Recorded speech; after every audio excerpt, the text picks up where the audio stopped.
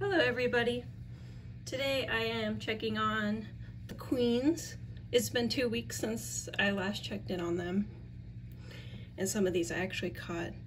And I haven't checked on them at all on April 22nd and the 23rd. So I'm pretty excited. It's really hot in my room, so if you hear me like panting, I'm like really hot in here. But that's good for the queens, so I don't mind it too much. But yeah, we're gonna hop right into it. As you can see, I got a tripod, so the picture will be still. Hopefully you all can see the queens okay, but if not, I can zoom in and whatnot. But yeah, let's get started.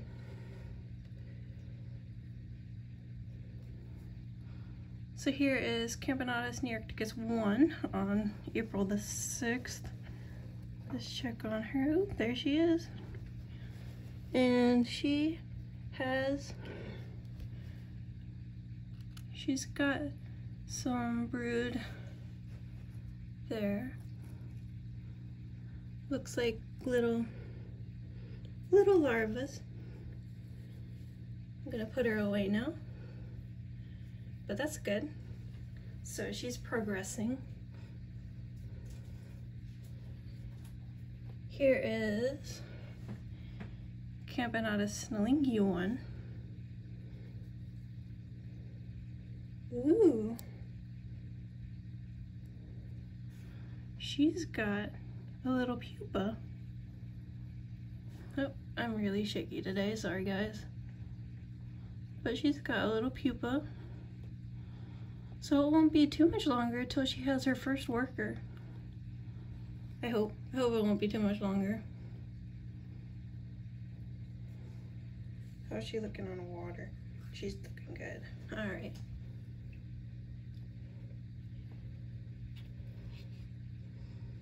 Here is the second snellingi. Ooh. She has got a pupa and some larvae. One of them looks like it's about ready to pupate. It's pretty big. Oh, how cute. Little families. Okay. Ooh, it's hot in here. I'm sweaty. Well, now we're gonna get into the chromaiodes. Here's chromaiodes 1. Oh, hello. Oh, wow. She's got a pupa and a really big larva. There you go.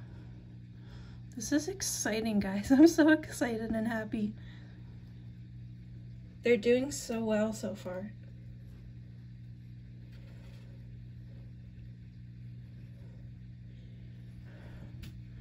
Chromaiodes 2.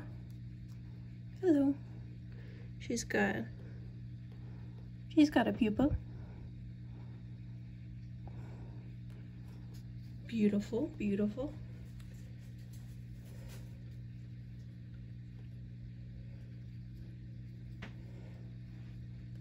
Uh-oh.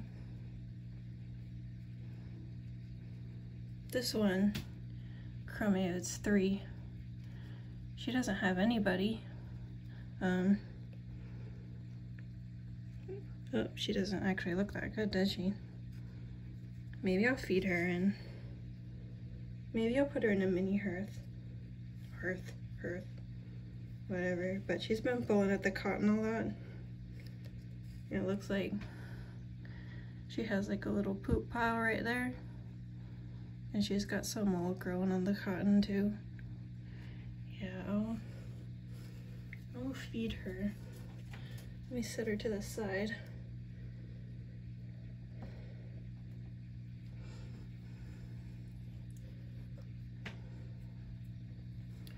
Chromaiodes 4 is looking good. She's got a pupa and a larva.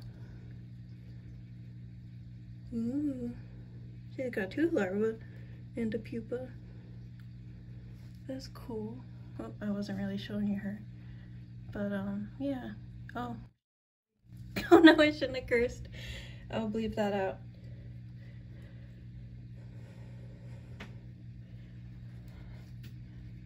And here's 7, which I got a little later. I got her on the 8th and not the 6th. But she has some eggs or little larvae or something. Something going on. She's looking good though. Alright, so that's all the chromaiodes I caught. So now we're gonna get into the ones I caught later in the month, on the 22nd and 23rd.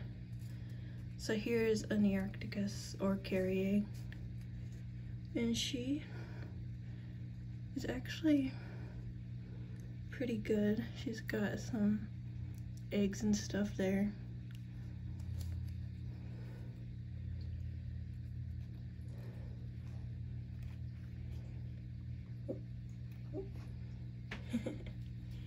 Here's one. Oh, she's a little startled. She doesn't have any brood, and she's been pulling at the cotton a lot, as you can see. She's going a little crazy. I hope she's okay.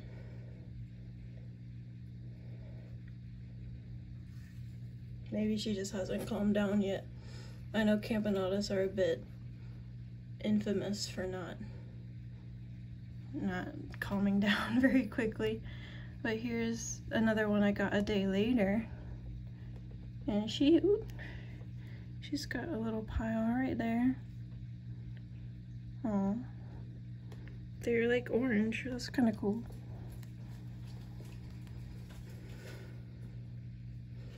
And now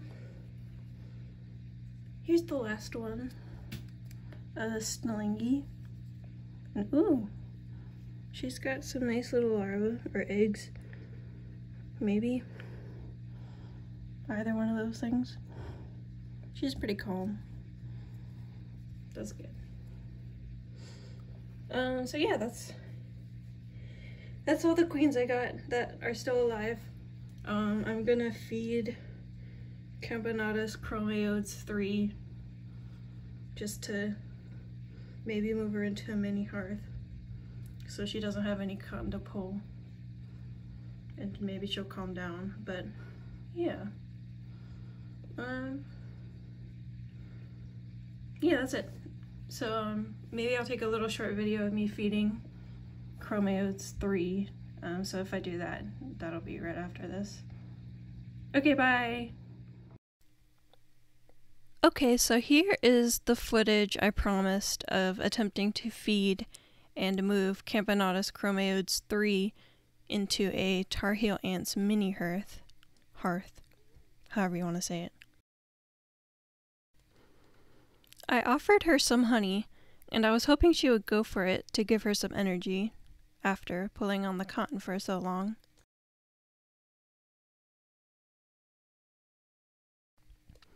She didn't seem interested at first, but that's pretty normal. It would take her a moment to smell the honey anyways.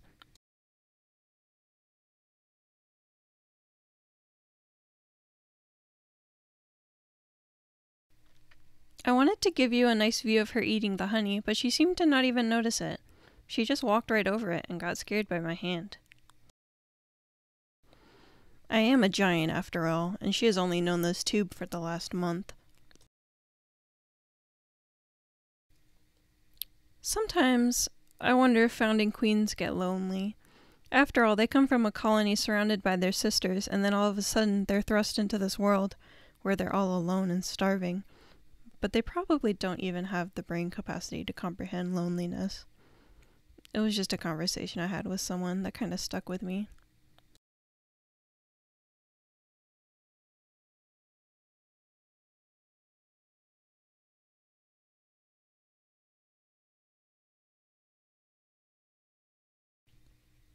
Anyway, I could tell this queen wasn't interested in eating at the moment, so I decided just to move her into the mini hearth.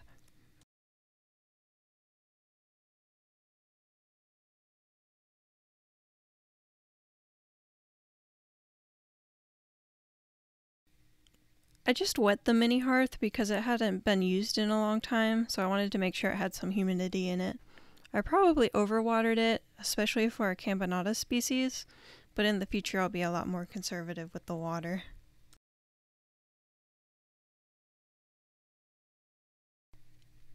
I actually used this mini hearth in the past for a colony of Camponotus castaneus that I caught, but there was a mold outbreak in the nest and they ended up dying out after none of their brood developed. I hope that this year I'll be able to catch some castaneus of my own and raise them. They're very pretty ants and I enjoy watching the colonies in my yard go about their business.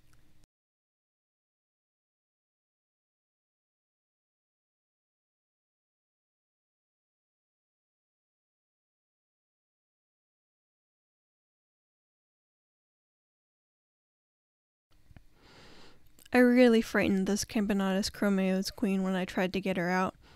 Hopefully she isn't too stressed out by being moved, but I knew that moving her would cause her some stress. She's clearly been stressed this past month since she doesn't have any brood and has been pulling at the cotton, but I hope that moving into the mini hearth will calm her down.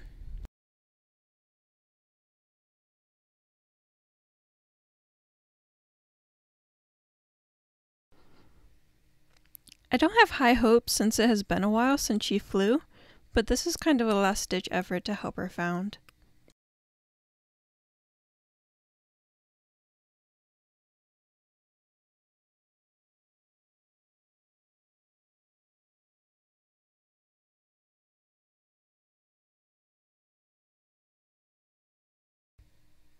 As soon as she got out of the tube, she began running, but I wasn't worried I would lose her. I gently coaxed her onto my finger and moved her into the nest.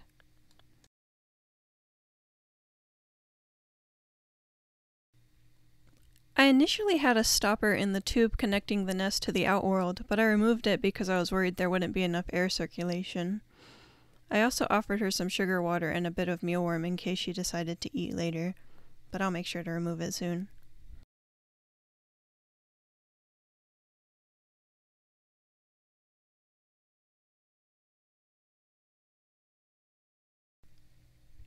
I hope you enjoyed this longer video.